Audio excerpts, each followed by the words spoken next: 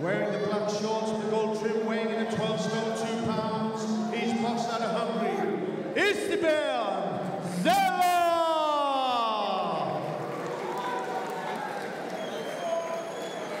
And boxed out of the blue corner, weighing in 12 stone 4 pounds. Wearing the pink and black shorts. He is from Oldham. He is Mr. Mark Heffron!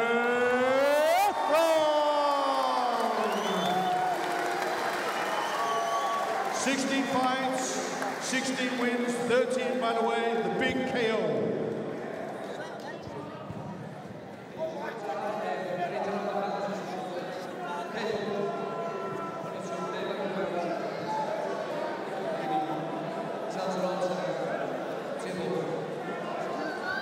Man on the bell, Mr. Phil Lewis.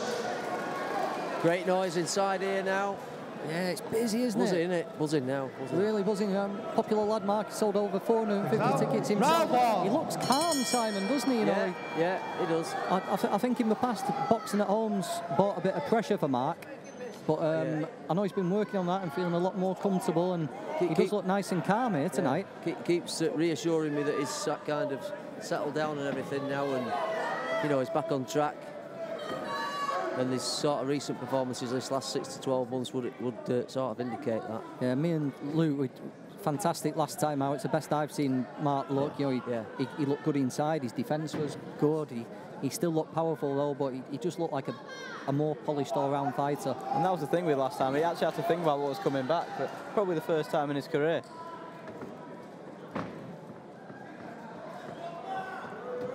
Just sounded his opponent out. Ooh.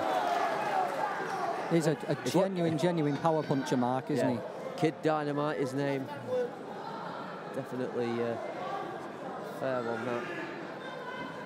No, what's one of them ones? The other guy I know about it. He's settled now with Ricky, isn't he, over in Hyde? You know, seems to be. Been around the gyms. Yeah, it's still not been with Ricky that long. It's a month or two now, isn't it? But, you know, I mean, Ricky knows he's got a real sort of prospect on his hands, if you like. Not prospect, because he's 25 now, isn't he? But, yeah. I know there are plans for a big title fight in October if he comes through tonight. Yeah. You know, one of the big bills that Frank Warren's promoting, possibly in Leeds, possibly on the Liam Williams card, and will be a good name opponent opposite him that night. But first he's got to get past Istvan Zeller. And it would have been very easy for Mark to get carried away tonight and come in winging away, but he's not. He's working to a plan. He's took the centre of the ring, nice and calm, moving his head. Jab's working. Yeah, Zeller's won much more than he's lost.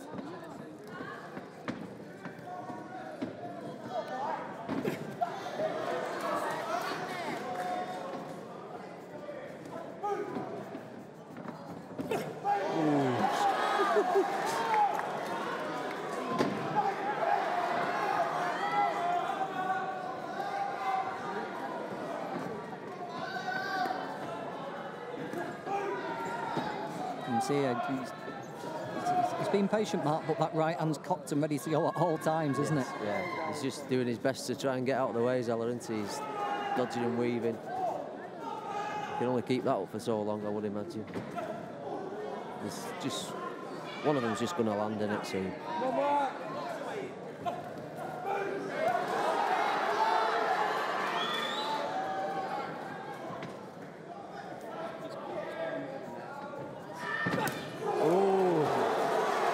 The first one.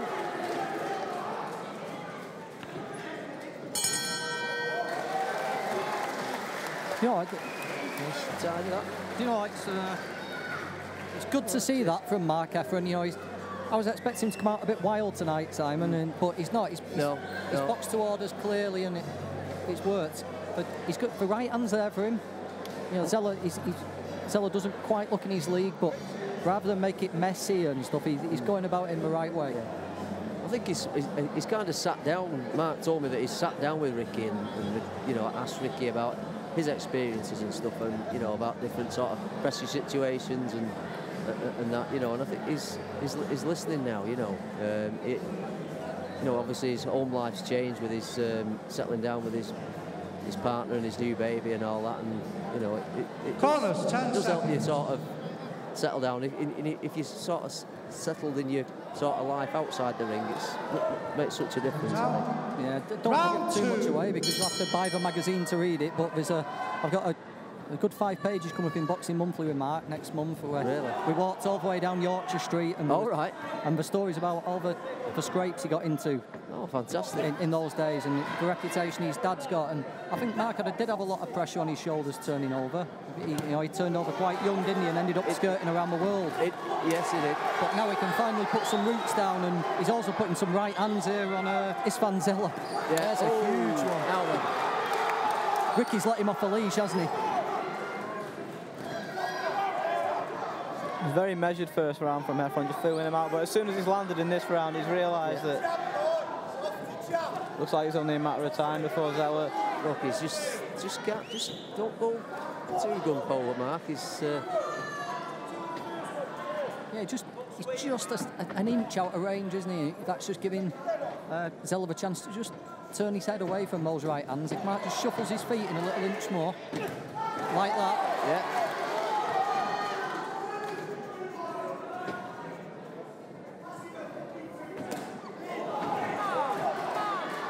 Not neglecting my body there. Kevin Marie, who's Mark's manager and really stuck by him over the years, he's convinced that Mark's a world champion. He says if Mark doesn't become a world champion, he doesn't know anything about boxing. I think there's quite a few people echo those sort of sentiments, though, to be fair, isn't there? I think a lot of it's down to Mark himself. Brutal body shot right to the solar plexus. I think the first one might have been a touch slow, and that's what he's complaining about. The second one certainly wasn't.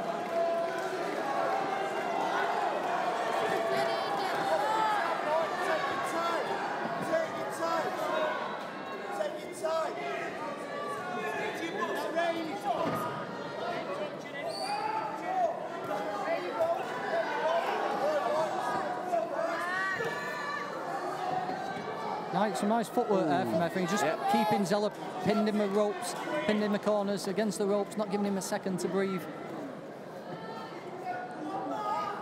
Did have hand trouble last time out and switched southpaw. He's just gone southpaw again now. It's not that long since he fought. I just wonder if that hand's possibly. I mean, affecting him again. He assured me the other day it was okay, but you don't know these sometimes. I was thinking that on the way here, actually, because it looked quite bad, didn't it, at the warehouse? It did look bad, but he was telling me his cryotherapy sorted it out within a couple of sessions.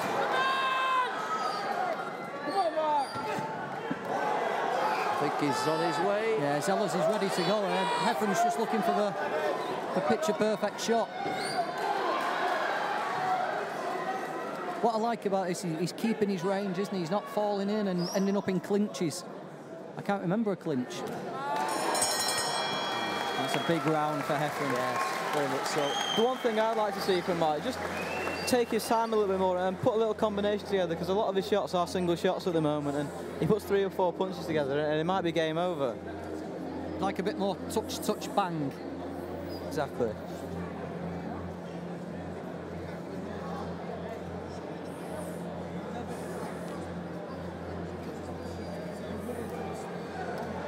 Ricky's actually showing him what to do rather than just telling him.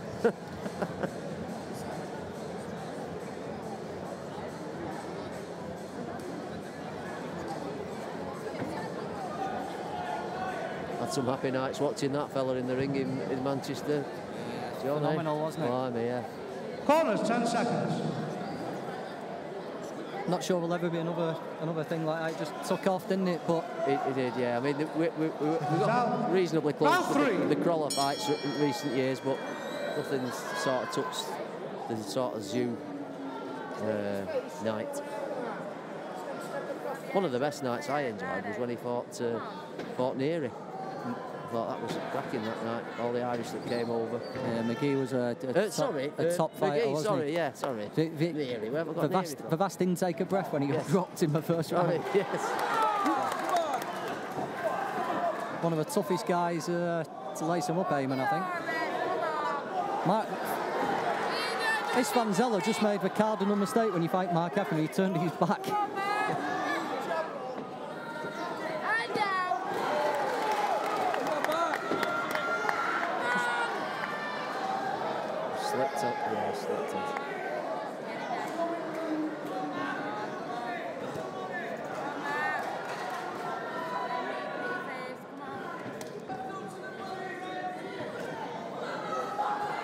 good. Nice bit. One, two, I thought it was just on the belt line. It was, yeah, it was close, wasn't it? 6, 7, To be fair, he's not complained. Fair enough, you know, from overloading up, Mark's done a little bit with that right hand. It's been the body shots that have had the most effect.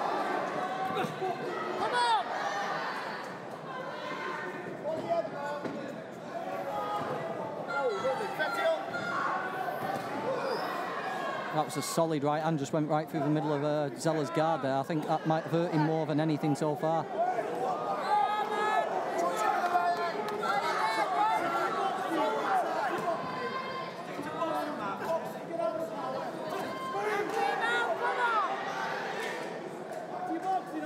Real grimace on Zeller's face. Yeah, he's looks struggling with his way through this. Looks painful, doesn't it? Yeah.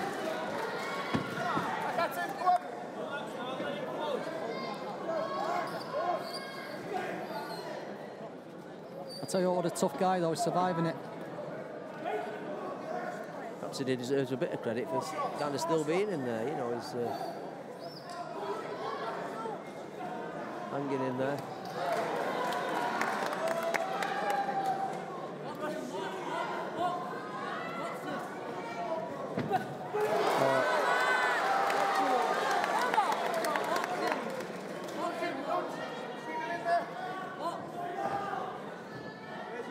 Just switched again for the moment.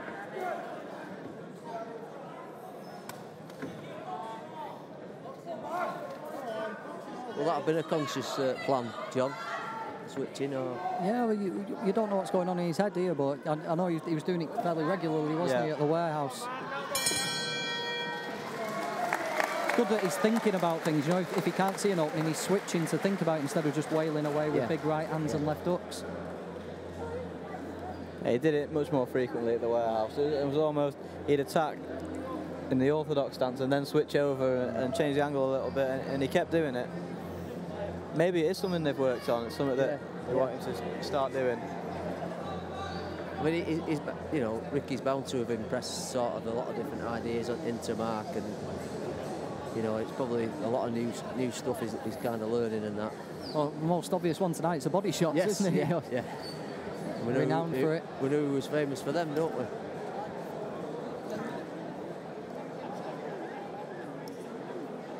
Well, considering the second round, Zeller's lasted already longer than I thought he would. You know, he's a tough guy, isn't he?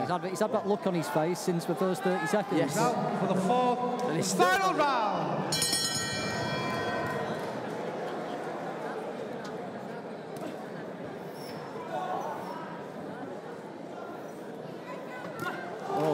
Solid right hand, and Zeller again, he just absorbs it. Just drop it on him, the right hand speed thing.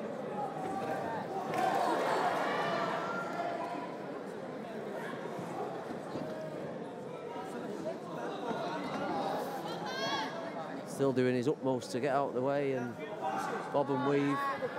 Mark's just feinting and moving a little bit more, isn't he? Trying to create an opening here. You know, instead of just launching shots, he's just trying to move his feet and move his head and create something. All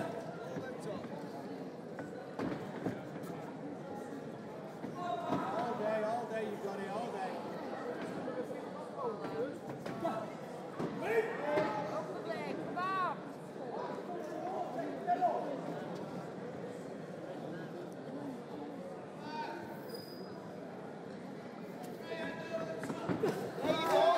Great shot again. No knockdown there. Zeller just fell in. The right hand just went over his head.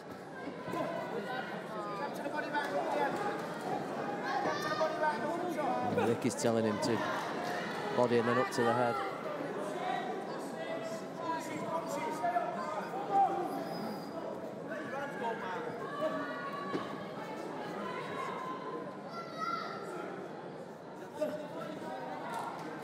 The straight shot seems to be working for Mark in there tonight. Yeah, the right hand's been the best shot, and the jab to the body's worked well. Look how high Zeller's shorts are. Yeah.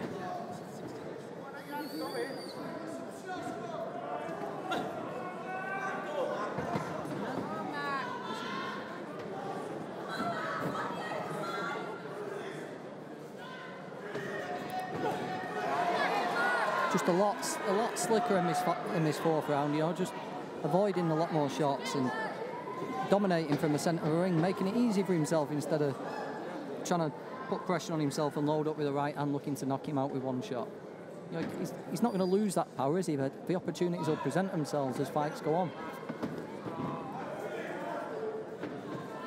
He's got 8 rounds, hasn't he? So he's plenty of time.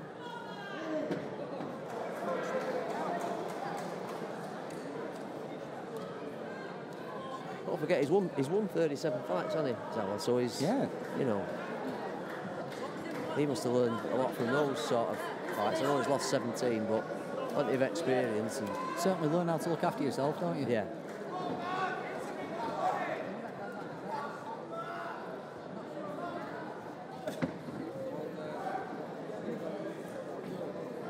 You just look around the arena, hell of a lot of people standing up. You know, he's got that's the end of the fight. It's 4-rounder tonight. Title taken off the line.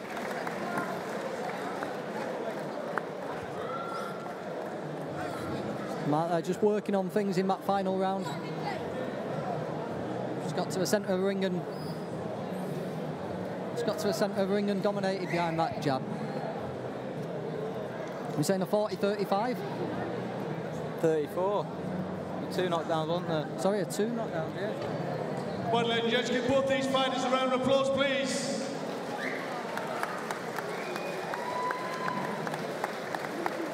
Very routine victory for Mark there. I was After 4 rounds of boxing, whether it was 4 or 8, like John says, with the title taken off the line. He is Mr. Mark Heffron in the blue corner. And well done, Istvan Zeller. So there we go, Mark Heffron extends his unbeaten run. Solid victory. I hope you enjoyed the action here from Oldham tonight. I don't think it'll be the last time we'll be back. Solid night of fights. We had wins for Jake Hay, Joe Eco, Kaz Niaz, Liam Taylor, Mohamed Rashid, Luke Willis, Jack Kilgannon, Shakib Ali, Jack Flatley, Danny Wright and Mark Heffron.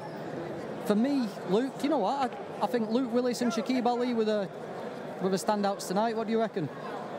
Yeah, I agree with that. I think Liam Taylor and Jake Hague looked good early on as well. I think they really impressed, but there hasn't been any bad performances, so to speak. Everyone's got the job done in there tonight and never looked in doubt, really. Yeah. Have you enjoyed it, Simon? Yes, I certainly have, mate. Yeah, fantastic. Great to see a packed sports centre here in Oldham, you know, in our hometown, and you know, boxing's back on the agenda in a big way in our town, you know. So it's lovely for me to see as a writer for the Oldham newspaper. Great stuff, really enjoyed it, and all our 4 lads won, so happy days. You can read Simon in the Oldham Chronicle, give him a plug there, and we'll be back on VIP TV in August in Birkenhead.